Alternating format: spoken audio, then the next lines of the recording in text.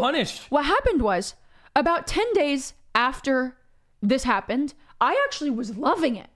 I loved the structure. I had really bad ADHD. I mean, I still have it, but I loved the structure. My grades were doing better than ever.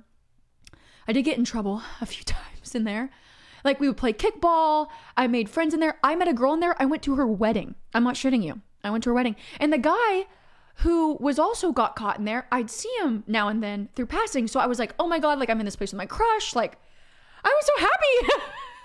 Anyways, so after like 10 days or something, I can't remember the timeline because I was 14. They brought me back and they're like, hey, just so you know, we tested it and it wasn't coke, but because you were acting like this was drug paraphernalia, we're gonna have to keep you here. You're gonna have to finish your 31 days. So I did all the community service and I think I got like 4 days off of my time there. 2 days before I was done, 2 days before I'm let go, they call me up again. It's a bunch of